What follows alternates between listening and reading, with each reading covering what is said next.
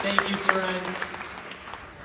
The valedictorian of the class of 2022 is a student who's proven to be an indispensable part of MHP's community. Her extracurricular involvement includes cheer and track and field. Her pursuit of academic excellence has earned her admission to several colleges and universities and over $80,000 in merit-based scholarships. Please join me in welcoming the valedictorian of the class of 2022, Lucy Timmins.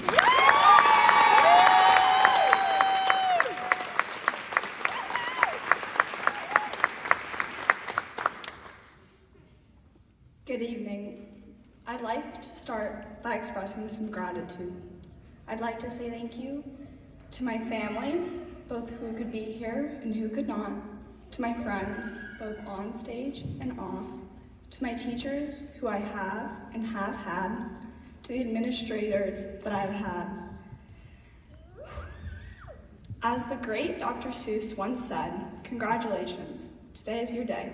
You're off to great places, you're off and away. Before we walk out these doors and close this chapter and embark on the next new and exciting chapter in our lives, I'd like to take this chance to give us all a few pieces of advice. Now, I'm no more qualified to give advice than any of you, but I'm gonna try. Let's begin. You matter. This is my only piece of advice backed by literature. The rest has no more reliability than the fact that it's based on my own experience. Worry less. Enjoy your youth, or you will look back and regret it. Do the things that scare you, but don't feel guilty if you don't. Learn to move on. Stop every once in a while and smile. Life is still good. Don't waste your time on envy. Comparison is a game you only lose. Know that is it okay to stand still. Sometimes you are ahead, and sometimes you are behind. The race of life is long, and in the end, it's only against yourself. Be okay with change, and keep changing. Never stay the same, or you will never grow. Love your body and your mind and what they do for you. Sing and dance and move while you still can. It is all you will want to do when you can't anymore. Listen to your parents, even if you don't always follow them. Get to know strangers. They will give you more valuable knowledge than you can ever buy. Travel and explore.